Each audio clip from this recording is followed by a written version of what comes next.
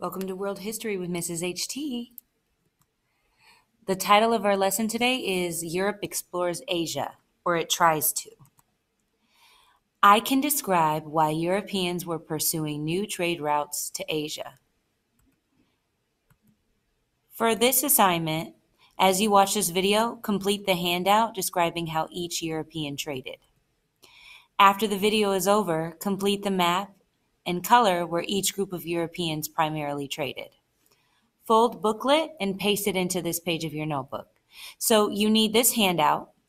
As I continue through the video, you are going to fill in each box in that handout where it says Dutch, English, French, and Portuguese. You're going to describe each of those European groups and how they traded in Asia. The Portuguese. Now you should be following along, and we will complete our graphic organizer, starting with the section on the Portuguese. Europeans were fascinated with Asian products like silk and jade and porcelain. Trade posts were set up in India and Southeast Asia in the 1500s, but trading with China and Japan was not easy. The Portuguese set up a post in Macau, China, but it was China's way or the highway.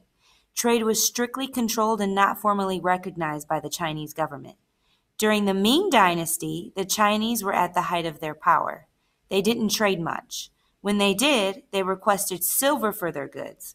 Europeans preferred to trade with manufactured goods. Europeans preferred to give something in return for something, but not necessarily money. What the two countries did exchange was a lot of cultural ideas. Christian missionaries from Portugal brought the Chinese people things like reading glasses. The Chinese taught the Portuguese the ideas of Confucius and impressed them with their architecture and wide availability of books.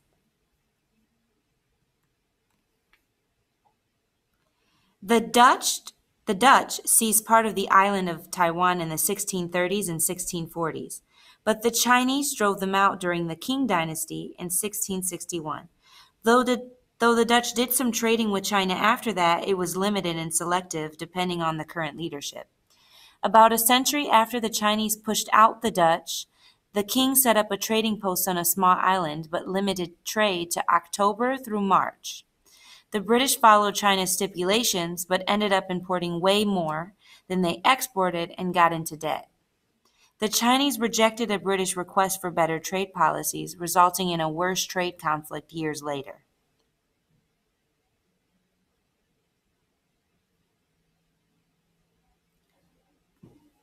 The Dutch also tried to trade with Japan, but trade was also limited with Japan.